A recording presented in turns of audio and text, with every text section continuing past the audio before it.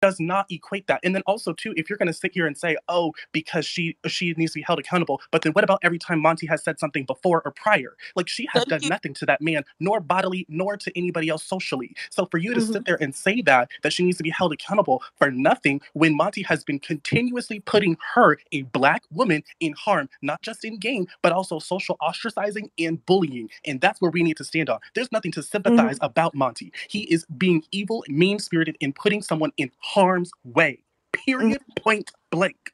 I understand you, and this is what I wanted to point out. Like for example, if Monte, I don't know how to pronounce his name, cuts Taylor a final 2, like, it'll be hell. I know. He was never gonna take her. He lied. He lied. And then but we all know, like, Taylor wants to take Brittany to final 2, right? This is like, we also no one's mad about. Where are you from? What are you talking about? Where are you from? Because you sound Creole, and I know you're not representing Haitians like this.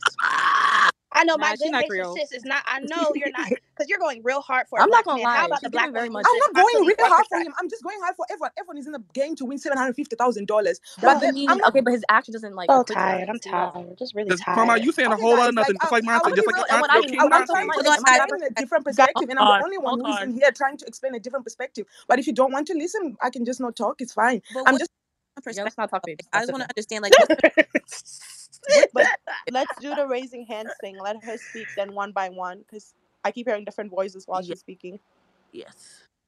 So Taylor Forever, finish your statement, and then I'm sorry. Go ahead, Monte. No way your name is Taylor Forever. Okay, this is what I'm saying. Like, I understand. Like, I also support Taylor, but then we also have to be fair with everything. Like, this is a game with a very huge prize, like $750,000 US dollars, right? So everyone is going to do things that are in their best interest for their game to make sure they set up themselves nicely. And so if all the time, like during the week, if someone does something that affects Taylor's game badly, they're berated, but they're doing things that is in their interest. And sometimes those things that are in their interest will not be in Taylor's interest. This is only the problem I have with this whole thing. But I totally understand, and I do not support the behavior, especially the way he was talking to her and talking behind her. I'm not saying I'm a Monte stan, I'm going to die on top of a hill for him. No, I'm just saying we also need to understand that everyone is playing the game for themselves. Even Brittany, after all the shitty things she did last week trying to vote Taylor out, she's trying to do what's best for her game. So we can judge people for the shitty things personally that they do, but we cannot judge people for the things that they do in the game to make sure they win the money for themselves. Not everyone is playing for Taylor. Taylor is playing for Taylor. Turner is playing for Turner. Brittany is playing for Brittany. So we just have to understand this. It's not like every Taylor stan does this, but some other Taylor stans do this. But you can speak.